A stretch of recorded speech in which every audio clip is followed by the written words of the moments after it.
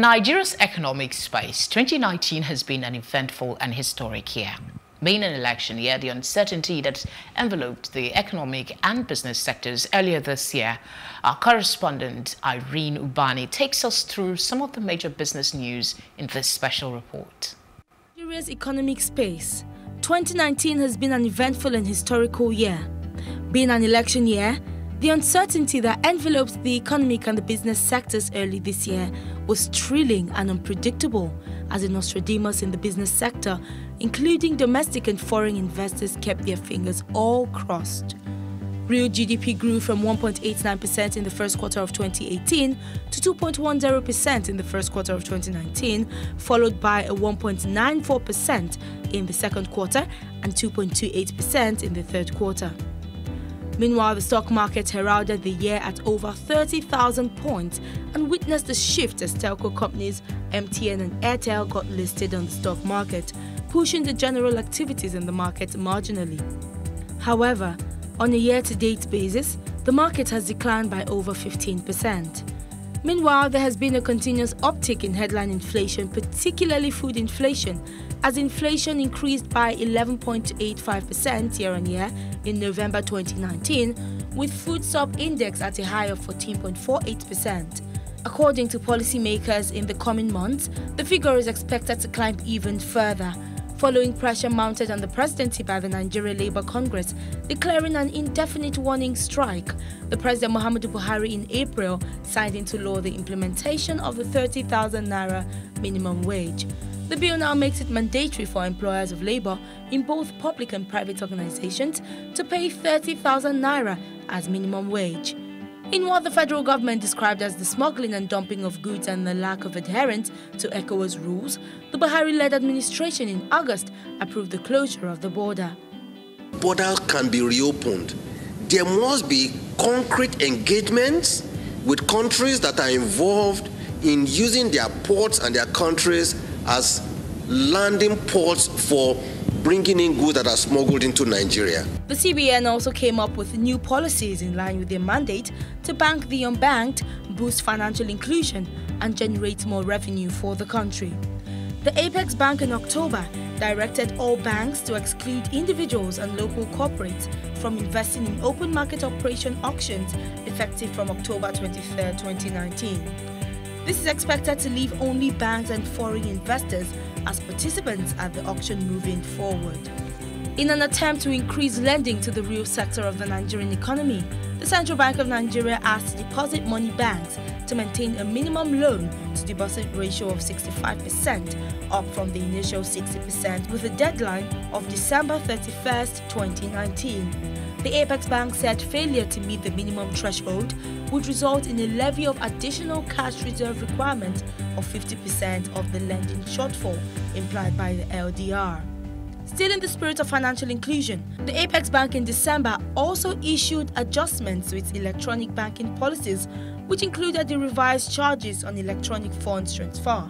According to the new rule, EFTs below 5,000 naira would incur a charge of 10 naira. Meanwhile, transfers between 5,001 naira and 50,000 naira would incur 25 naira charge, while transfers above 50,000 naira would attract 50 naira moving forward. ATM bank charges have also been revised to 35 naira from 65 naira when you use other banks' ATM.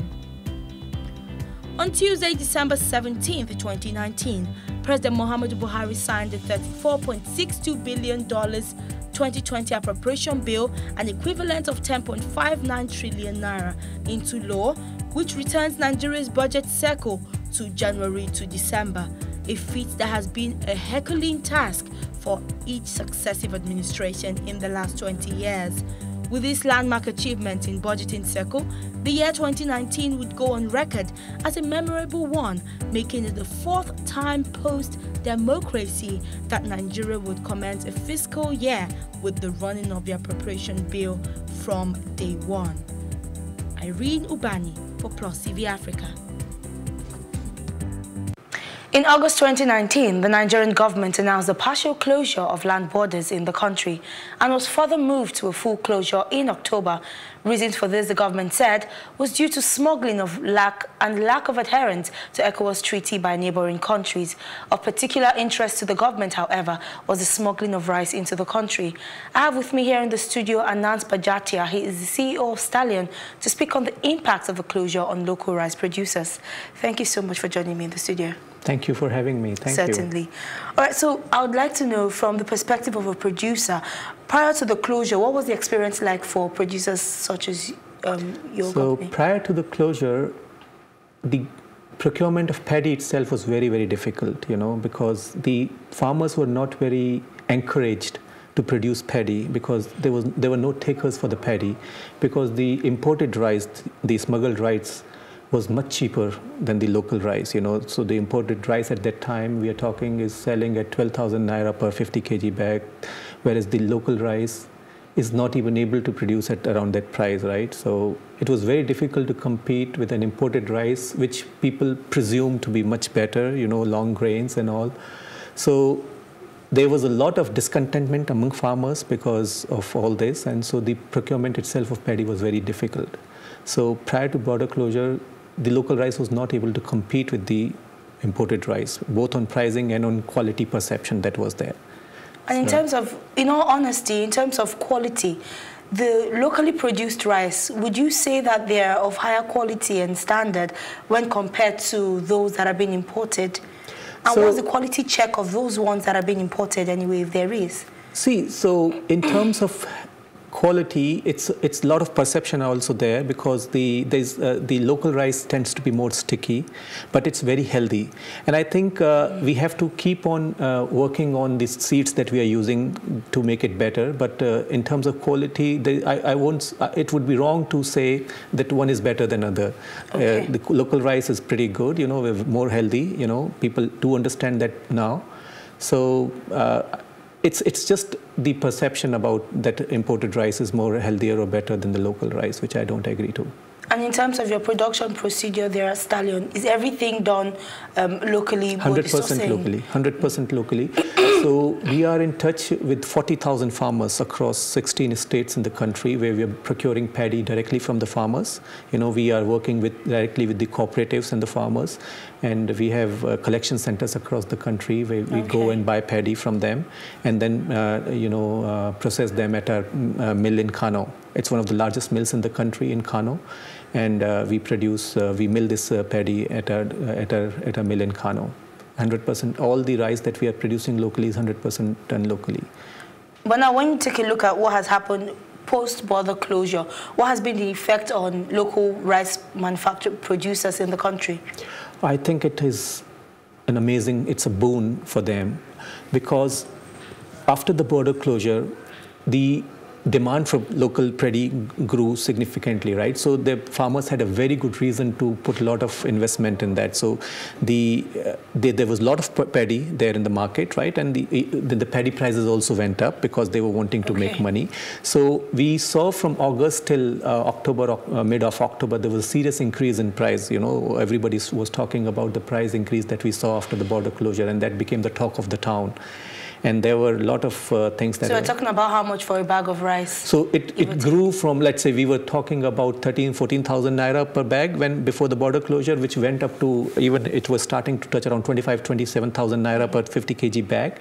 But then I think the CBN and the government came into action. We had a lot of discussions with the stakeholders, right? And everybody, because the idea is it's a very good move to close the border. And it's a collective decision of a nation.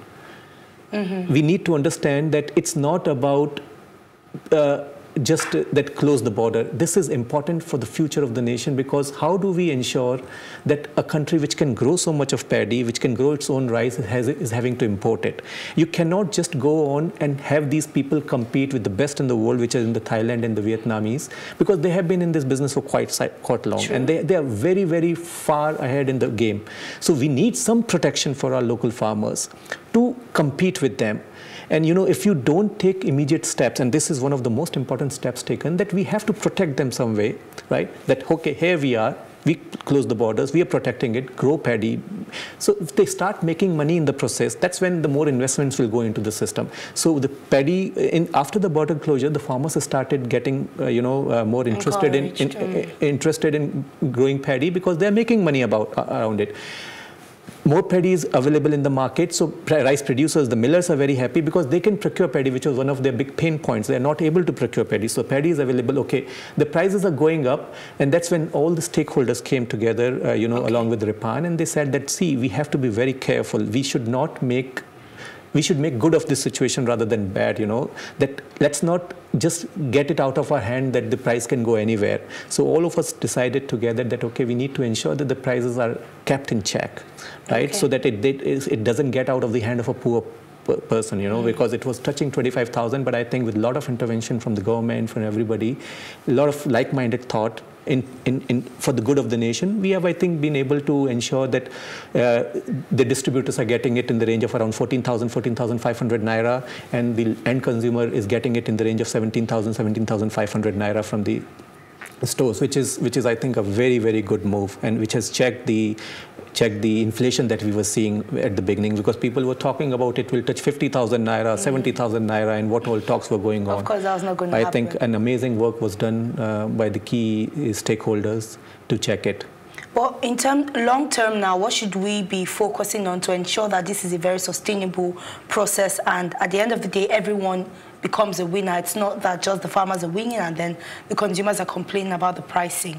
Yeah, very true. So, see, we have to ensure that we, first of all, train, educate our farmers. The cost is high, that's why the price is high, right? Now, we have to see how we can better manage the logistics, how to get paddy from the farm to the milling centers. So a lot of work needs to be done on power sector, on logistics side, to ensure that the cost itself goes down, right? It's not about that they are making a lot of profit, but they need to make some money. Earlier, they were maybe not making any money. That's why they were not growing. All right, thank you very much. Because of time, that's all we can have. But thank you so much for joining us. Thank you very much.